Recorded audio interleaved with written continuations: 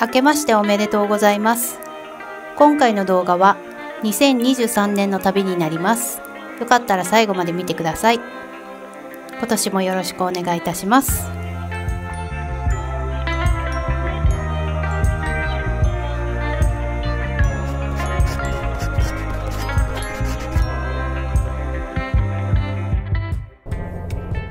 こんばんは。こんばんは。今どちらに向かってますか？群馬県野沢温泉方面に向かってます。あ、群馬県じゃない、長野県。群馬県行き過ぎてさ。そう。今群馬を通ってるからね。あ、そうなんだ。そうそう。長野県です。長野県です。うん。何しに行くの？雪を求める旅をしたいと思います。降ってるかね？降ってるか。なんかニュース見てるとさ、もういろんなところがこう降ったよとか、あとスキー場オープンしたよとか、そういう映像とかを見たりしてたら、ちょっと雪のあるところ行きたいなと思って。なるよね。なる。すごくなる。だから今回はちょっと野沢温泉まで行けば雪あんじゃないかなっていうふうに思って。勝手に思ってます。だからまずはちょっと行ってみようかなと思います。降ってるかは未定です。未定です。全然ないかもしれないし、ちょっと残ってるかもしれないし、たまたまいっぱい降るかもしれないし、着いてからのお楽しみですね。そうだね。ゆっくりとした旅になるとは思うんだけど、行ってこようと思います。はい。じゃあ気をつけて運転していきます。行きましょう。行きましょう。レッツゴー。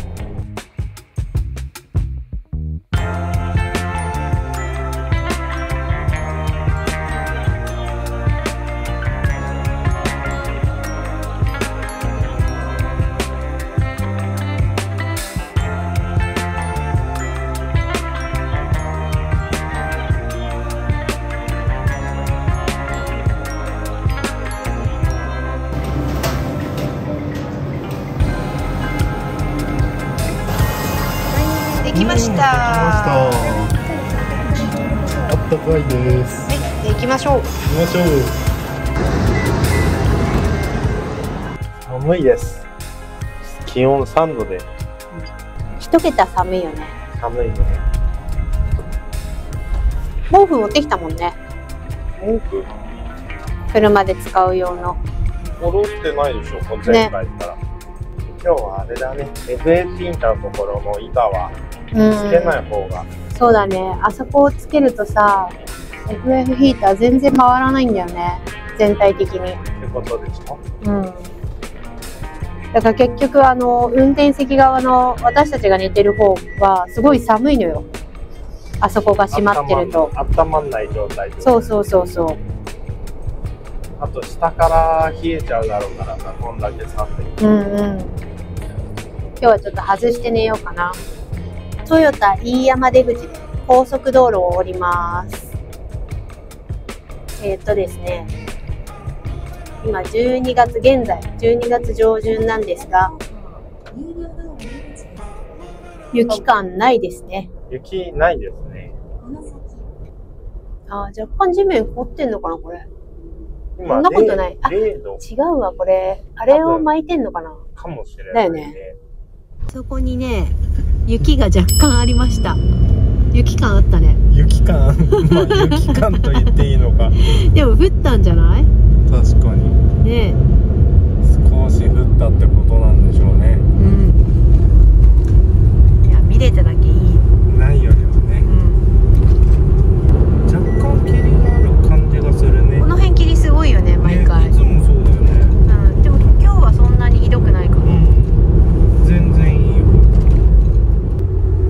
だいぶ見えないよね。だいぶ見えません。だけどカメラだとわかんないな。すごいよ。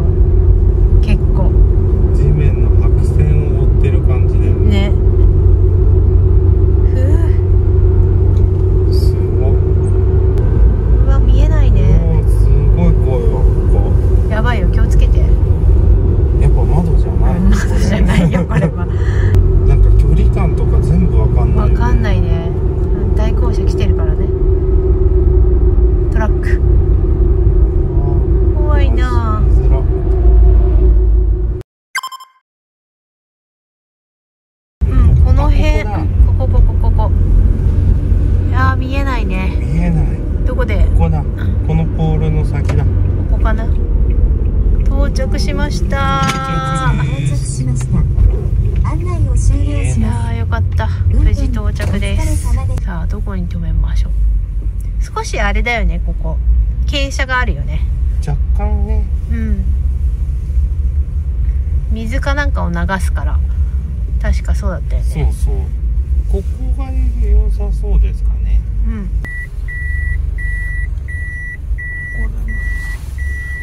これで。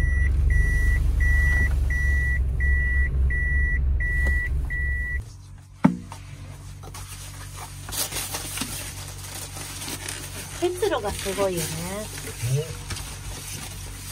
大変だから。すげえ嫌なんだけどさ、すげえいいんだよ。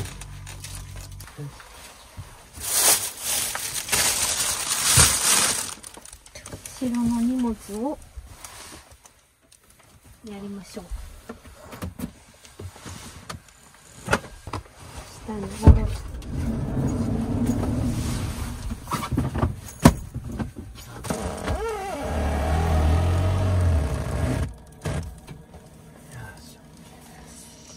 トイレのね、電源をつけましょう。レンジはここに収まりましたね。そうだね。2段ベッドの上の一番奥なんだけど、子供たちがまだ小さいから置けるけどさ、もうギリギリだもんね今。背伸びたりしたらちょっとどうしようかなって感じで、もう置く場所がさここしかないのよ今ね。ねえ、いや難しいですね。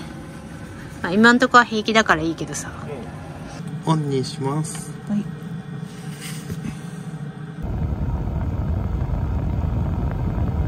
この辺に FF ヒーターがあるんだけど、これね、ありますね。ここに本当はっていうか、寝るときいつもこうやってこれをかぶせちゃうのよ。だからさ、前の方っていうか、運転席側のところが全然温まらなくて、こっちのそうパパたち側だよね。裏側がそう暑いぐらいになる。うん。でもこっちは寒いの。そう。だからこれは冬は外してます。こうやって。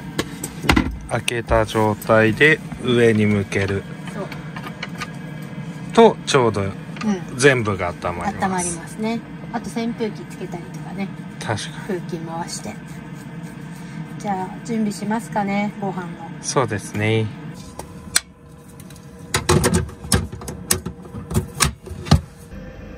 今日のご飯はね、なんか鍋セットになってるやつだよね。そうそう。キムチ鍋で、余分にちょっとお肉も買っといた。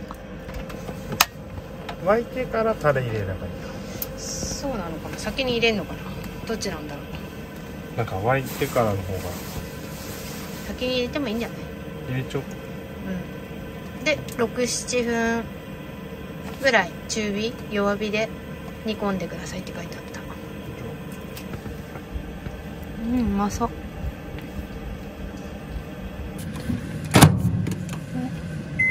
なんか失敗なくない？うん。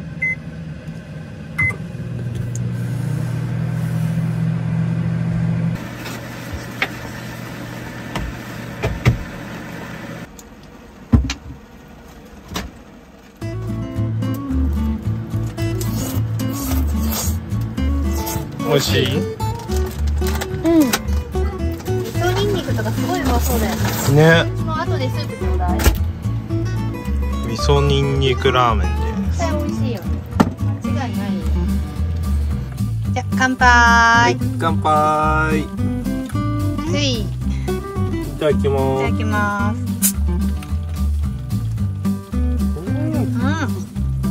美味しい。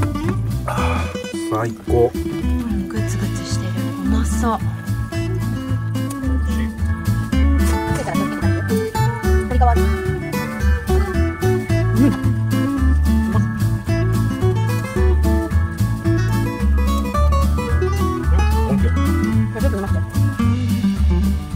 年末年始はあそこだね、秋田、そうだね、秋田、山形に行きたいな。きりたんぽ鍋食べたいな。いろいろ行った中でどこが記憶に残ってる？ご飯でもいいし、なんかしたことでもいいし。どこのスキーが一番？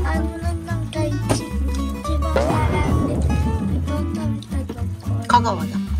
香川県だ。うどんだね。ママは徳島のラーメン。でもパパ結構やっぱ蓼科の印象は強いんだよな。長野。私新潟かな。新潟の冬。あの雪ね。雪壁がすごくってさ、もう感動っていうかもうね、衝撃すぎちゃう。こんな積もるのみたいな。あれは確かにそうだね。赤城からすごかったよね。トンネル出た瞬間に白くなって、あれ？うわーってなったの。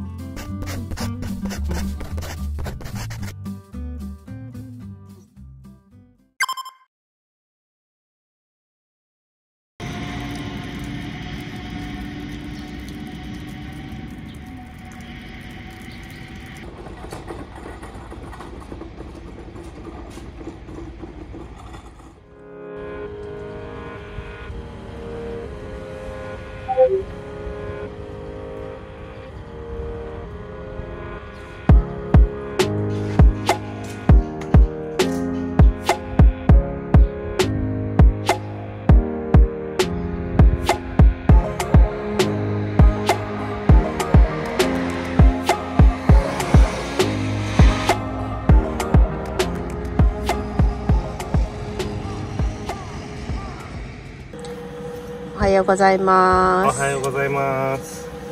ちょっと片付けてね。朝ごはんでも食べましょう。準備。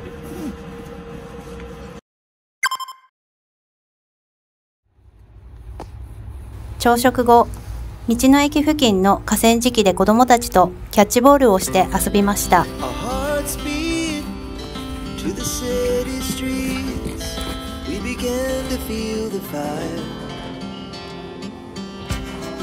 We rise like tall buildings as the chemicals they take us higher. The night's young, it has just begun. She puts her hand. 道の駅のビジターセンターにてバードコール作りのワークショップがやっていたので娘が参加しました。バードコールとは鳥の声を出すアイテムです。鳥笛とも呼ばれているそうですよ。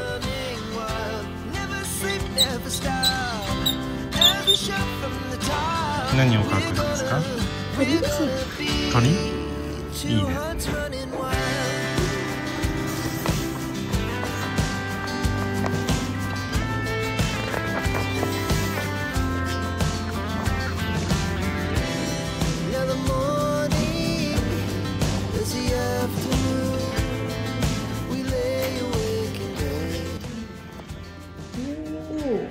すごいね。ございます。楽しくできました。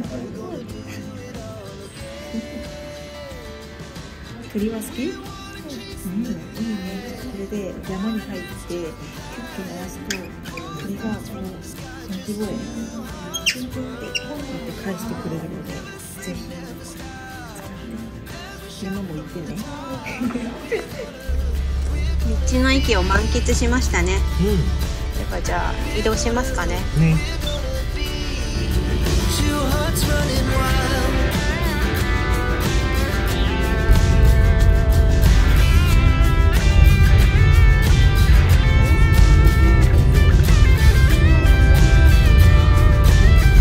道の駅の店員さんと話してて、まだ雪はあれだって、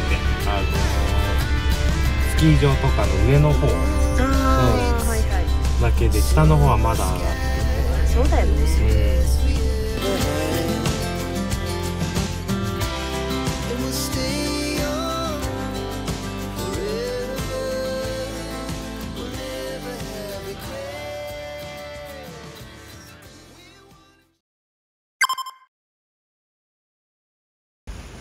野沢温泉に到着しました。これから温泉卵を作りに行ってきます。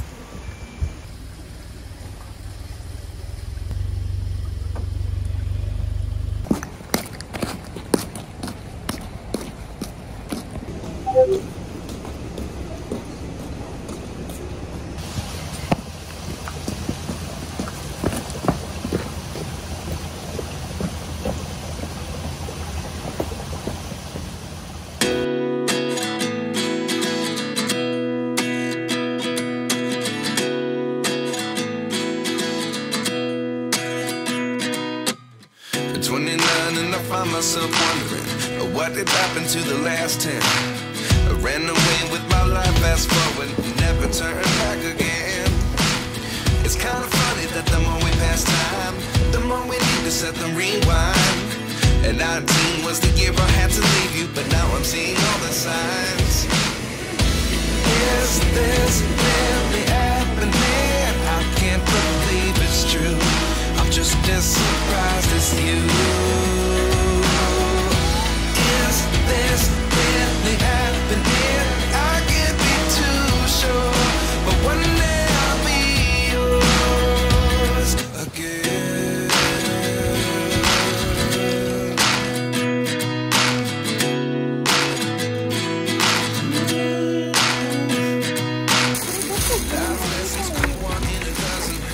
後ろにぐるって回ってる。これ私半分持つんだけど。道の駅で買いました。20個入りですね。大きいかも。でっかいね。いくらしたの？680円。そーっと入れてね。そーっと中に。ポンと落としてダメですよ。ゆっくりゆっくり。ここに入れて引っ掛けましょう。ここに。よし、これでいいですか？はい。オッケー。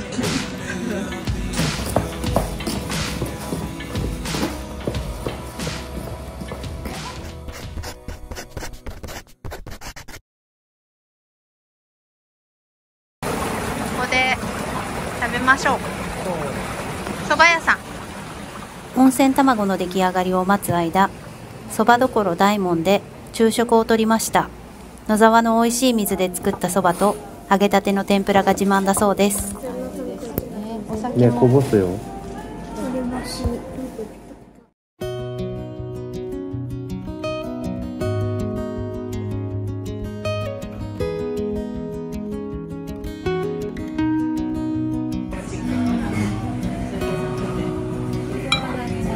はーい。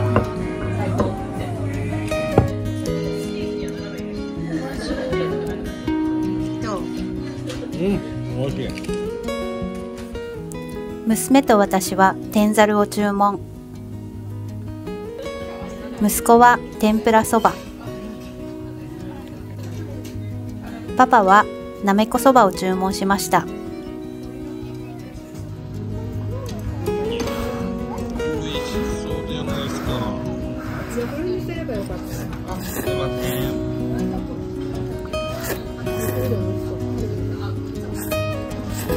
美味しいですか？うん。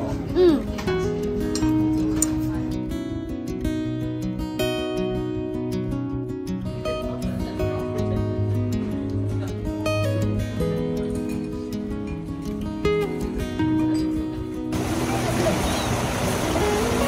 ちそうさまでした。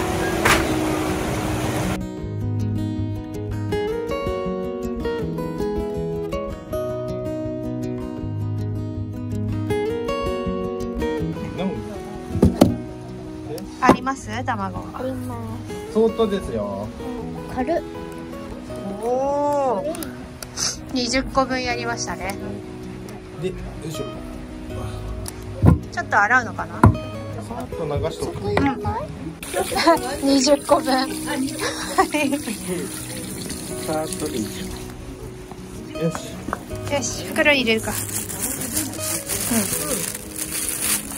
し。で上にかぶせていけば。奥？よし、ゴー。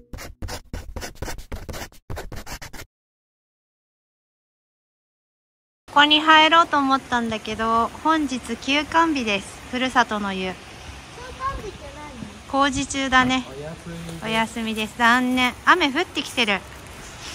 雪が良かったな。